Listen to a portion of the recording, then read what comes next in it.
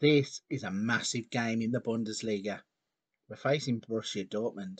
It's a top of the table clash in the Bundesliga.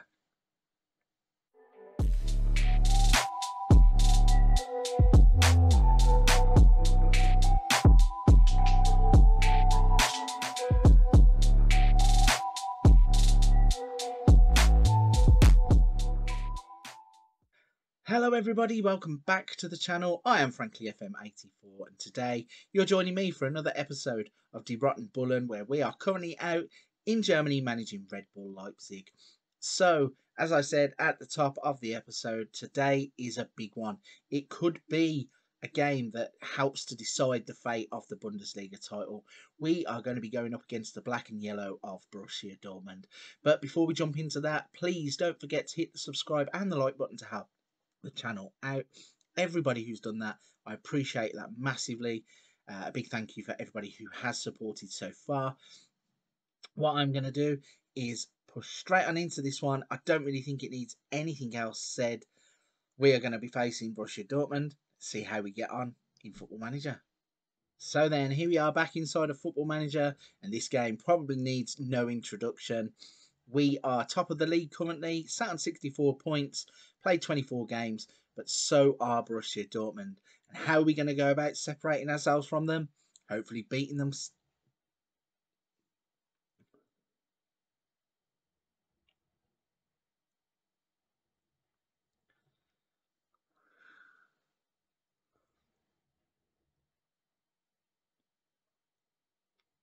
So then, here we are back inside of Football Manager 21.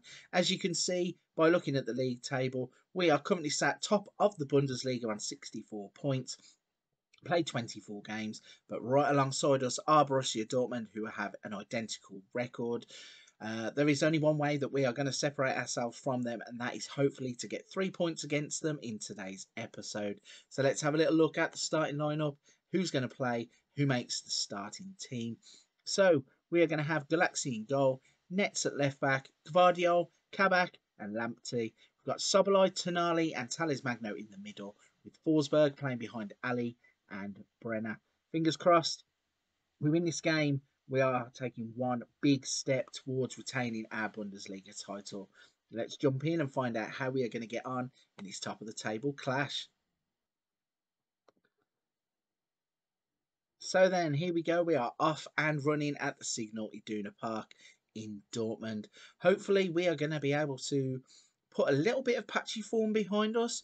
We struggled to get a real foothold in some of the games recently, and obviously had the 7-1 loss and then the 3-2 win, and then that was almost a perfect start there from Brenner as he bends the ball just past the post. Yeah, unfortunately we did lose to Arsenal 2-1 in the Champions League, but I'm hoping that we can build a little bit of momentum in the league as we look to defend our title. Hopefully the bigger name players in this team will get up for the games, although at the moment not a lot happening. Brenner had that one chance, and now it's going to be Borussia Dortmund's turn to attack as they're in the box.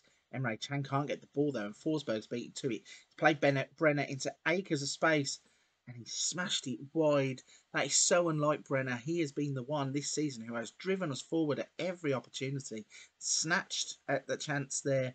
Normally would have put that in the back of the net. And unfortunately, the score stays at 0-0 instead of us carrying a 1-0 lead into the break. Not going to change any of the players at half time. I think we've done okay. Nothing spectacular. And we are going to push on into the second half. Hopefully convert one of these chances that we're making. We've had 6 shots, none on target. That is very unlike us, as we now have a corner and Forsberg crosses it in. Gvardiol with the header. It was just over the bar. Not a bad effort, but now Gio Reyna's in the box. Hits it straight at Galaxy at the near post. And luckily the big goalkeeper with the big hands stops that. And we're straight on the counter-attack as Brenner's had a shot. He hits it straight at Onana as well. The game seems to be opening up now as chances are coming left, right and centre. Galaxy has a cross to deal with, takes it foul from the corner, and then a big ball forward to Ali. Sobolai with the ball now, tries to find Nets and can't, and we are both playing some brilliant counter-attacking football. It's kind of a chess game. You move, we move. As Sobolai's in, Sobolai's had a chance. Goalkeeper gets his hands to it, pushed it over the bar. From the resulting corner, it gets headed out. Tonali with the ball back in. Forsberg keeps it alive, and then the ball is out for a throw-in. See if we can make anything from this throw-in, and we can't. So 66 minutes on the clock. Don't know if we should mix it up in the midfield.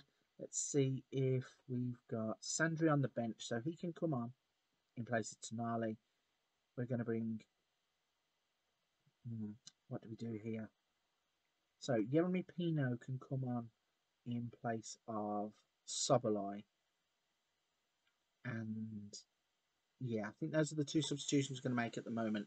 In the background, it looked like we were on the attack, I think. The ball is out of play. Forsberg's going to have a corner.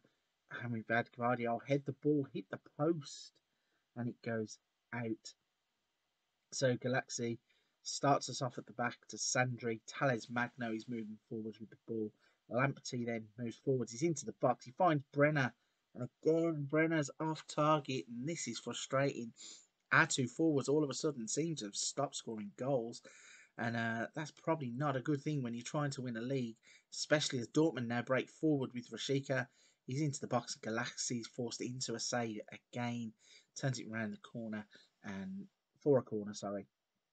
And then from the corner, I think that was Delaney that headed the ball over. Getting all kinds of recommendations for substitutions late in the game, but I don't really want to upset the balance if I'm honest. I'm just going to leave it to play out, hopefully. Chukwueze hasn't had much in this game, and that's surprising because he's normally the one that kills us. As Forsberg looks to make an attack, Pino's into the box, goes to ground, nothing doing. And then Mukoko has got the ball. He's beaten one man. He's beaten two. And hits it straight into the arms of Galaxy. I was just about to declare a worldy goal. And here's Chukwueze. Finds Rashica.